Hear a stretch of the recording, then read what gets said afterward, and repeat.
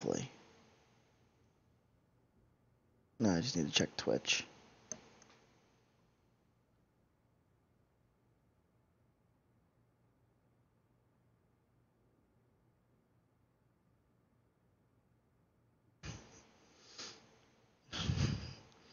Alright, apparently some people can actually see.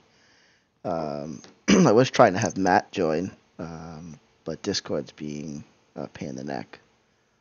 So welcome, Adam.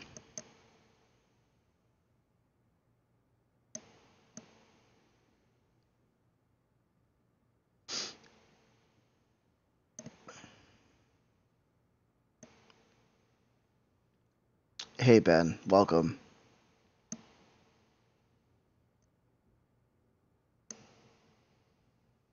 Me too. I am also half asleep. And I have less of an excuse. Sorry I'm running late. Alright. Cool, I can see that my stream is on. Perfect.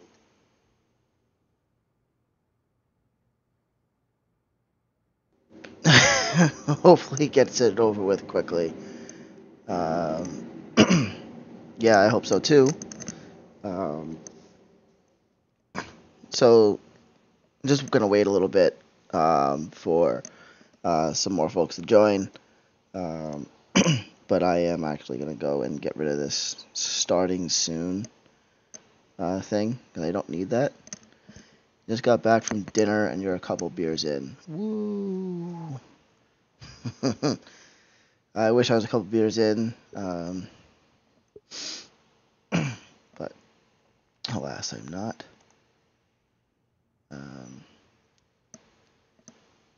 Frustrating. Hey, Matt, welcome. Matt, I apologize. I could not, for whatever reason, I don't know if it's your end or my end, but you weren't able to hear me. I'm able to hear you just fine. Um,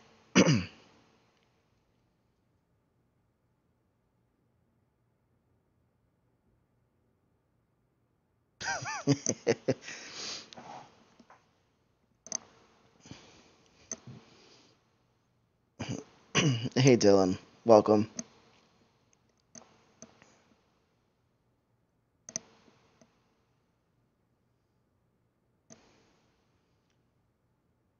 I feel like I should have like background music or something going on. Um,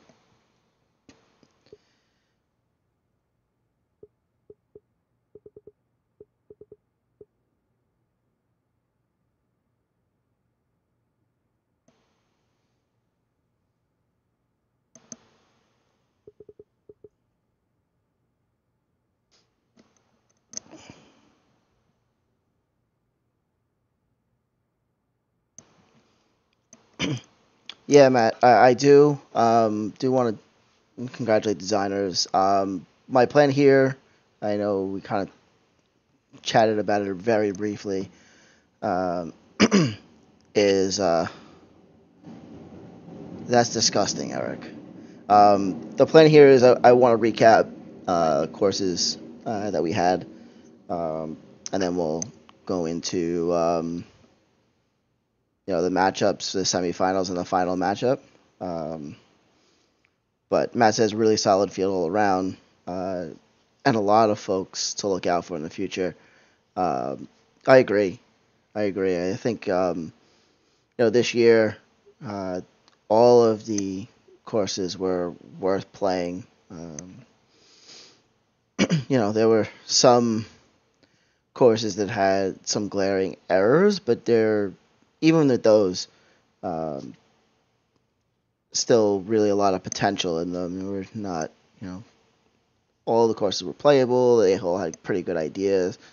Um, so, really, really excited for this group this year.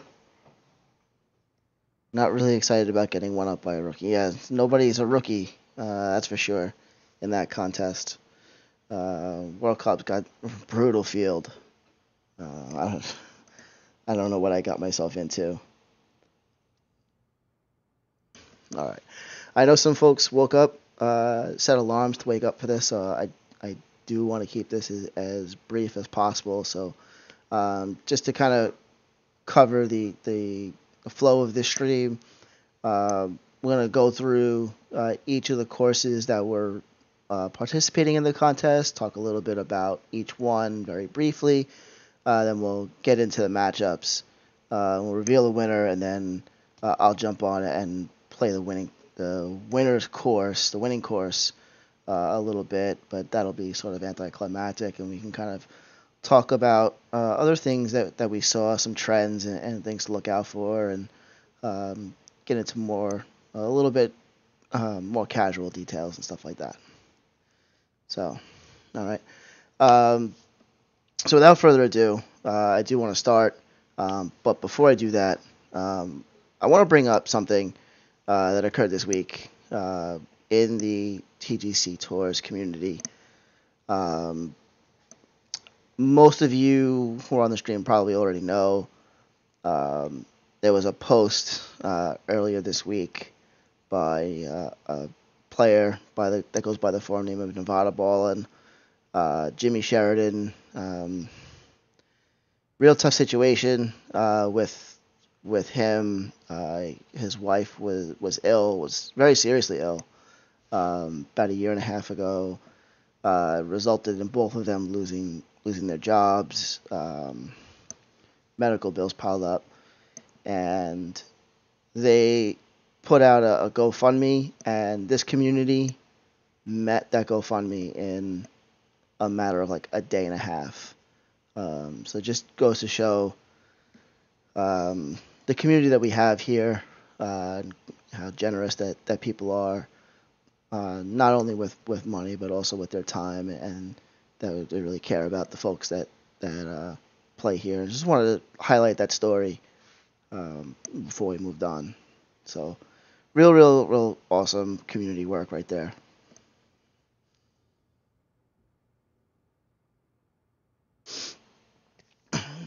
All right, so just want to talk a little bit about some of the earlier courses that didn't quite make it. Kind of not really any order.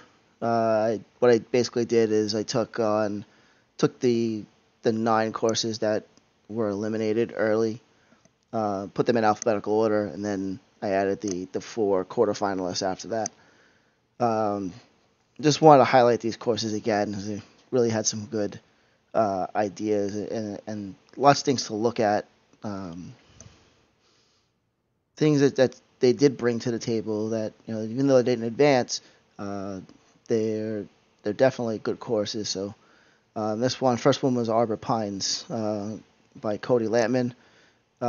Solid course, interesting to play. I had a lot of fun with it. Straightforward, sort of peaceful looking course. Beaker Mountain by Ryan Deaconstar. Matt says Arbor Pines was in his personal top 5. So Arbor Pines was one of the courses where it was tough to leave that one out. Just that's kind of the way it went. It was among a group of courses that were really fighting to make it in the group, and just didn't quite make it. Beaker Mountain, really like the stream that flows through the course. With the rocks and the planting, so I wanted to capture that in this screenshot. Really, it was one of the early courses for this designer, but did a really good job with most of it. Really enjoyed this one.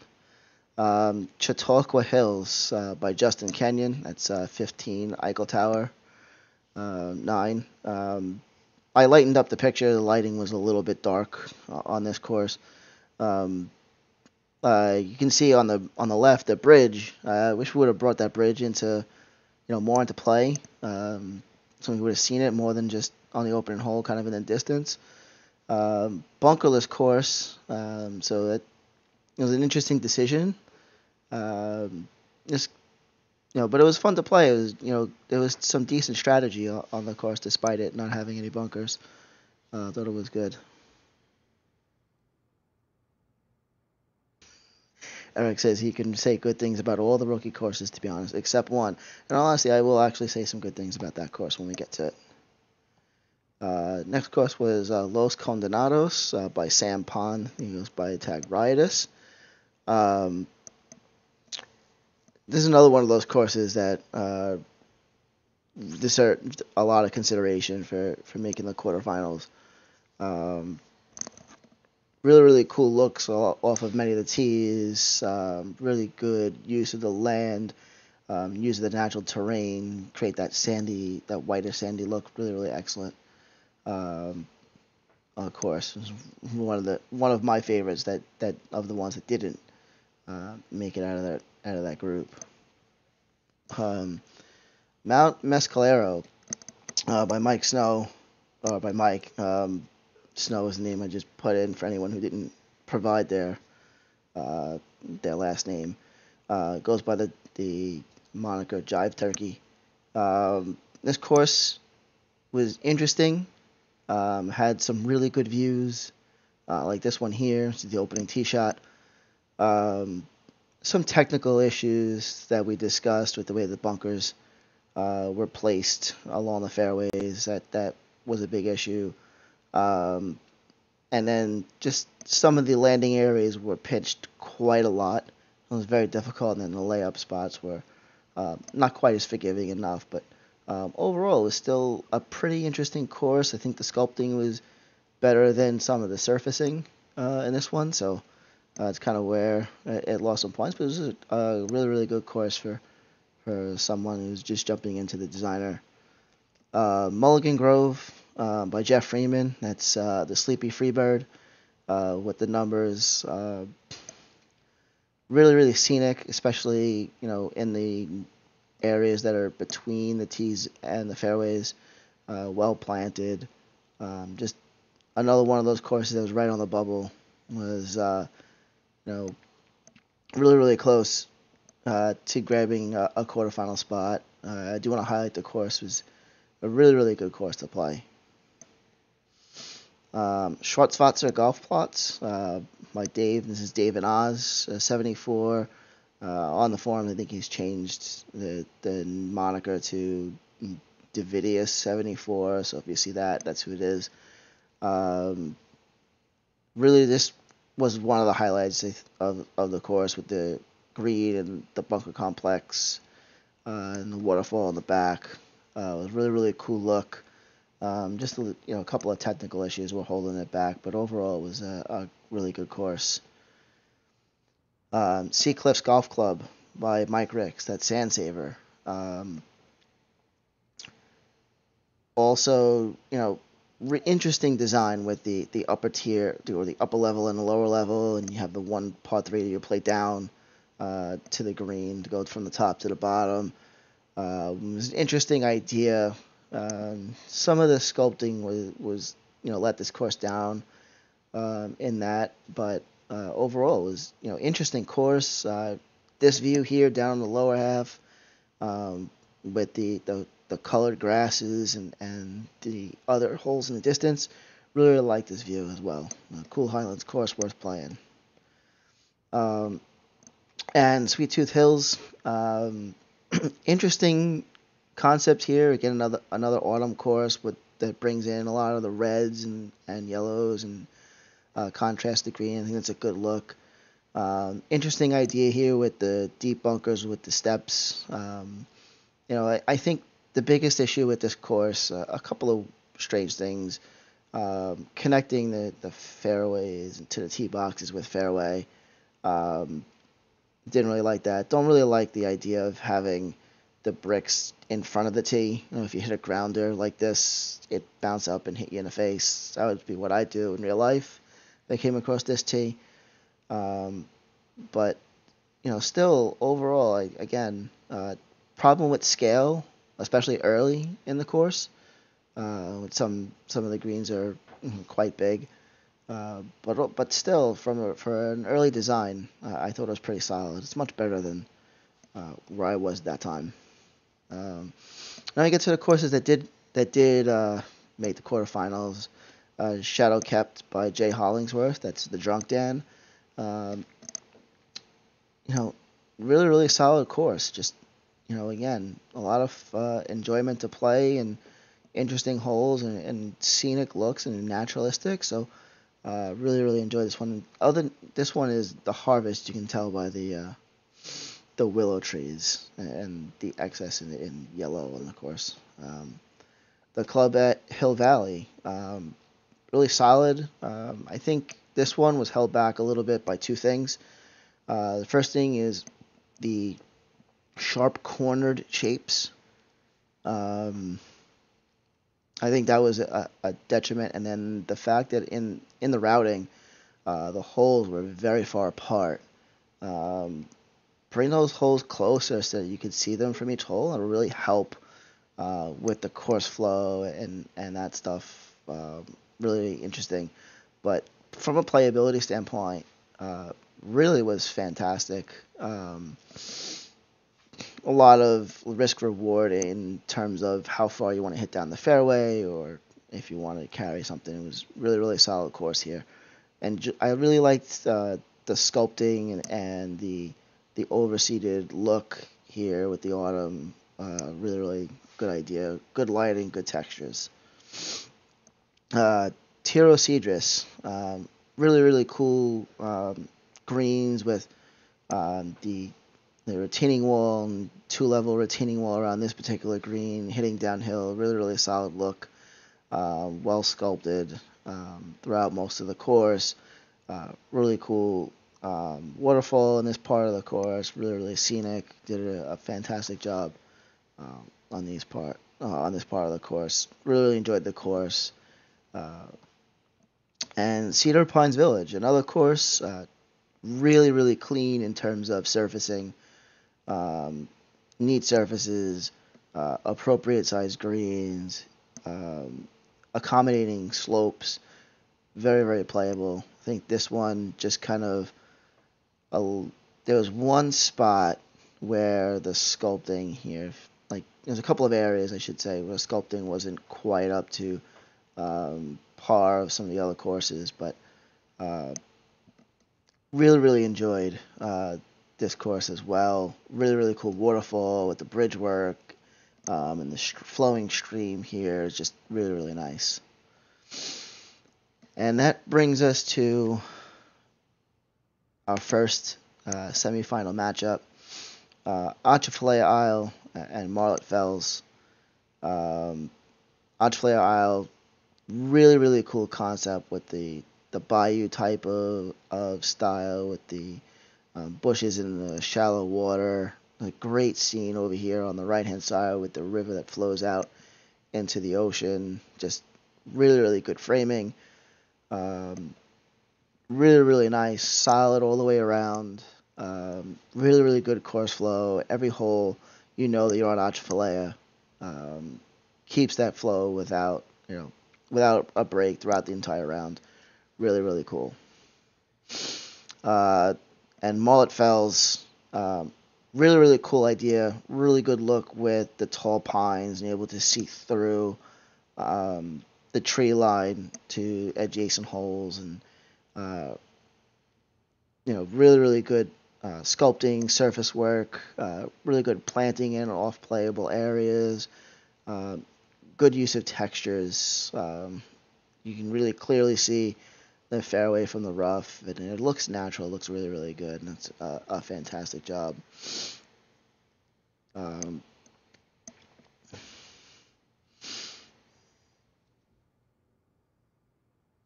Some comments here. Let's see. I'm going to read some comments. I've been talking a lot here. Dion will be a force very soon. Same with Oscar. I agree. I think both of those guys put out solid courses. Couple of minor things to work on for both of them, and they're just going to get better. And also Midway '07, yes, also agree. Like I said, I really liked his course. Just if you would bring everything closer together, I think it'd just be that much better. kind of round off those corners and not have them so sharp. I think that would have been great. Um, I honestly don't know what hole this is on Marlet Fells. I got to one that I liked and just took a picture. Did the Kraken win? I don't know if the Kraken won this one, Terry. It's gonna be tough to, try to finagle your way into calling you a rookie. All right, so without further ado, the winner of this matchup is Marlet Fells. One compared to Atchafalaya, just superior off the course sculpting, uh, visual interest throughout the course, fantastic surface work, and just really exceptional textures on this one. All right, second one, second semifinal, Caldera Furiosa and Royal Bahir. We've got a step course and a desert course. Two completely different courses here. Caldera Furiosa, by far the biggest risk, the biggest fantasy course, huge elevation changes, crazy holes, including the par 6 ninth hole. It's like 800 yards long. Surface work, I'm going to say, with the surface work, I was very unsure about the brown light rough. I wouldn't think that I would like it, but given the fantasy nature of the course, it actually, to me, it worked pretty well. Really, really cool course. Great sculpting. Great rock placement in the non-playable areas. Just really, really cool course all the way around. Royal Bahir, it looks like Aruba, man. This is just fantastic. It's just desert island. There's not a lot of height to it, but the off-playable areas and everything, the bunkers, shapes, and sculpting it's just really perfect. Fantastic from a technical standpoint. Needs two drawbacks for each of the course. And Caldera, greens they were a bit much. There were some, especially if you played the Sunday pins, the pin 4, absolutely crazy. Greens with tiny landing areas and big slopes. Royal Bahir, I think when we played it more than once, we got to play it 2-3 times, even 4 times, get through. You realize that a lot of the holes play kind of the same way. They're just slightly different lengths. Like to see a little bit more variation on the course, just a little bit different. If you can give a little wrinkle here and there with the look, add something interesting, a hole here, a hole there, and also kind of differentiate the strategy just a little bit. But both courses were just really, really good, really, really just worthy of winning, to be honest. And unfortunately, only one can go through. Course making it to the finals is Royal Bahir. Just overall between the two courses, I think the over the top greens of Caldera Furiosa were, at least in my opinion, were the straw that broke the camel's back here. Otherwise, I had the courses pretty much even. So that was the one thing I would just say is with Caldera, just watch the greens. I know it's a fantasy course, but we still have to play it. So, but really, really great course here. Royal Bahir, just really, really just beautiful. Just very, very scenic, relaxing, fun to play. Really, really enjoyed this course. Okay. And that brings our final matchup to Royal Bahir versus Marlet Fells. A clean, wide open desert island course versus the hilly, wooded, boreal upper northeast course with tall pines, or so one course has a lot of height, one course is relatively flat. Again, both courses just really, really interesting. A lot of fun to play. playable, where you could play them multiple times. Um, just really, really eye-opening. Really enjoyed, uh, the time on the courses. But let's just go look at the comments before we reveal this. Yeah, congrats to everybody. I think a lot of people are not surprised by the way the results went. But I think, respect to life on a board with Caldera. Caldera was, to me, the most fun to play, just because there were so many crazy shots and you didn't know, can I hit it here or there. But I think, like I said, the greens were a little bit over the top, and that, to me, um, just didn't work out as well. So here we are, Roby here, Mullet Fells.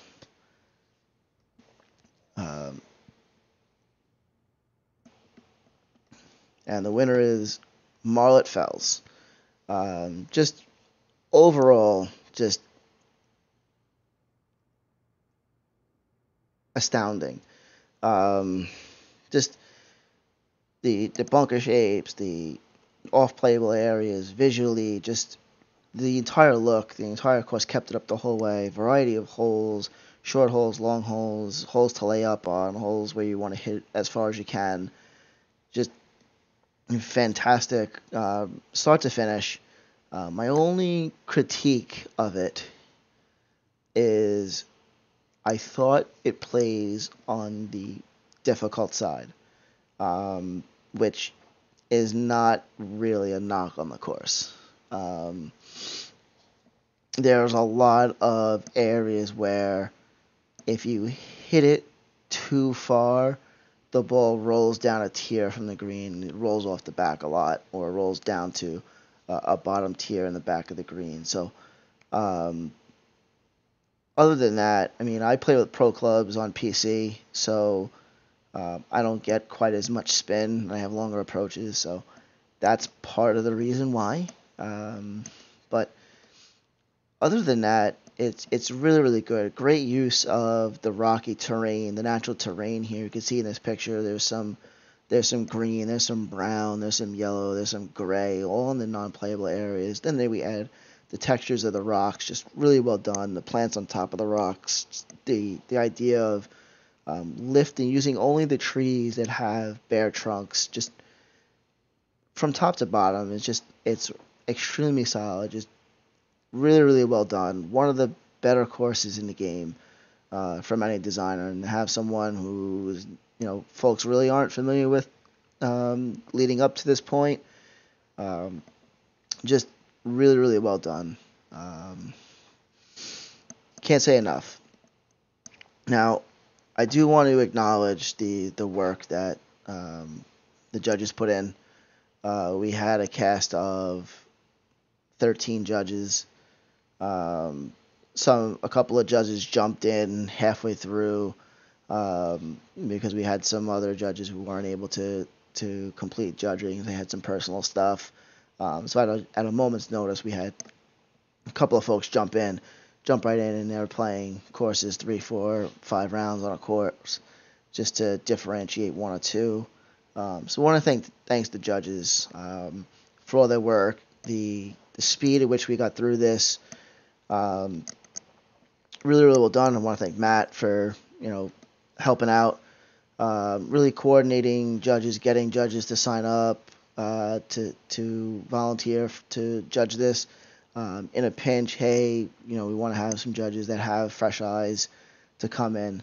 So just when we set the matchups on, as we went through, what I tried to do is arrange the judges so that the matchup was a fresh matchup for a judge. Like, they hadn't seen much of one course, or it's been a while since they played a course, and they hadn't seen the other course at all throughout the event. To try to keep it as fair and as new as possible to all the judges. So in order to do that, I needed a number of folks to jump in. And I also think, you know, splitting up the first round instead of having everybody do all 17 courses like we did last time, that really sped up the process, allowed me to go release the results, one at a time, you know, over 4 days, just so that we can get through the judging, and then it wasn't, a week in between results. We're getting we did Monday, Tuesday, Wednesday, Thursday, and then we did Tuesday, Wednesday, Thursday, Friday, and now here it is, another week later, and we're wrapping up with the semifinals and the finals. So um, I appreciate everybody's help with this. I appreciate all the work that the judges put in, and I want to say congratulations to all the designers. The designers, you never know what to expect with folks that are just jumping in to the designer, and you get a whole array of quality of courses. But we really didn't get any courses that this course is terrible. We don't want to play it. I know there was one instance where there was a brouhaha over somebody made a comment about the size of a green, but we're talking about the designer losing the scale of things. It's an easy thing to do for a new designer, and the feedback that they get in order to correct that is invaluable. So, uh, other than those, I mean, really, really high quality courses. Like I said, many times enjoyed playing every course. Never felt like a round was a struggle to get through. Um, just fantastic job. And with that said, I also want to point out that a large part of that is the community. The community is on board with helping out new designers, giving them some advice, playing their betas, looking at their works in progress, giving advice, giving some feedback, giving suggestions on how to do something. Maybe even taking them aside and saying, hey, this is how you technically do it. The design community here is super supportive.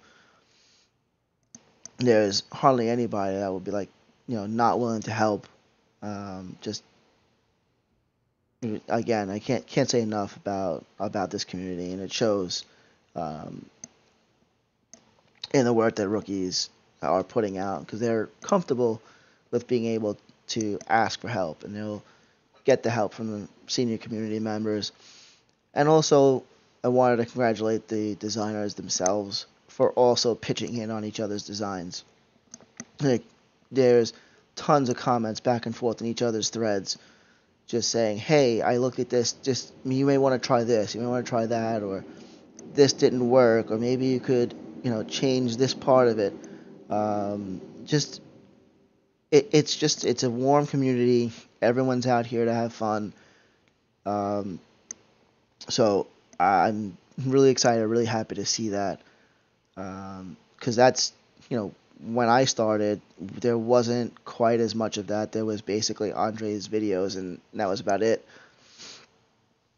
And then you'd have, as more and more designers started to hop in, and there was starting to be more streams, that community started to get built, and really become full steam ahead. Maybe 2 or 3 years ago, it was a little bit after I joined. So again, really testament to the entire design community.